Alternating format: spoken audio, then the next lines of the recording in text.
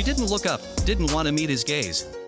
The master's face was blurring into a satisfied smile, as it had already happened. The young girl picked up the coat, but did not dare to leave, and suddenly she would get angry. If the master likes the maid, it's not too good, but if she displeases him, it will be much more difficult. In 1884, serfdom in Russia had long been abolished. The servants in the houses worked for a salary, but the supply always exceeded the demand. Even the richest families have reduced the staff of servants. It's one thing to keep free workers, another, those who are on the payroll. Gone are the days when more than 300 domestic workers worked in the Razumovsky house at the same time. After the liberation of the serfs, the Princess Kropotkin had 3 coachmen, 2 cooks, the same number of nannies and tutors, as well as a housekeeper and 2 maids. It was most difficult for girls and young women to find work. The number of female specialties at the end of the 19th century was still very modest. And they needed skills. Not everyone could go to work as a teacher or governess, and secretarial positions were just being put into use. Therefore, there were always more female servants on the lookout than male ones. Accordingly, they tried to hold on to the place they received. They often paid like this. They calculated how much money went to the servants' table, how much to the corner. After all, the workers lived in the house, and summed it up.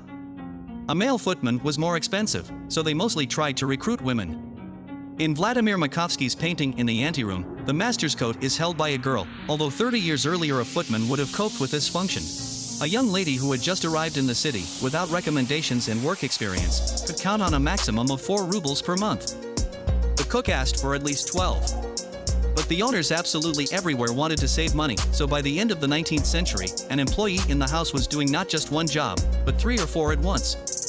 The maid cleaned in the morning, then helped in the kitchen, and could also take the children out for a walk if the nanny was ill. And sew buttons to the hostess's dress. A craftswoman of all trades. Things were somewhat different if the master liked the maid. There could have been gifts, and an increase in salary, and a freer work schedule. The girl in Vladimir Makovsky's painting is embarrassed for good reason. An elderly man in a hat clearly favors her. And the maid doesn't know where to put her eyes. The girl does not look like a coquette at all, and her modesty does not seem deliberate. There is also a hidden fear. What is the right thing to do? If the master shows attention, and she behaves abruptly, will this not entail dismissal?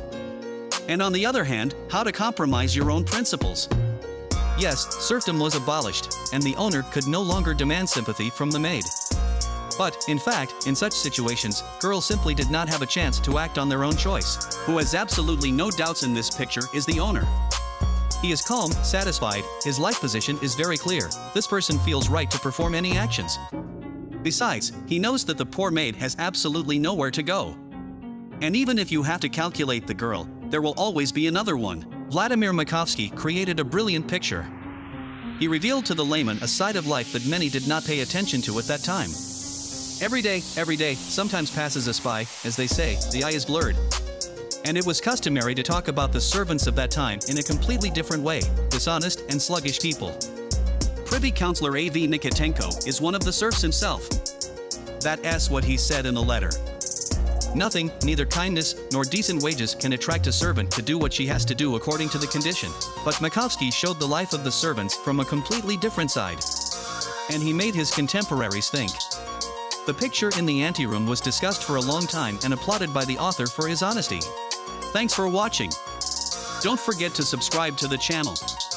Your support is very much needed.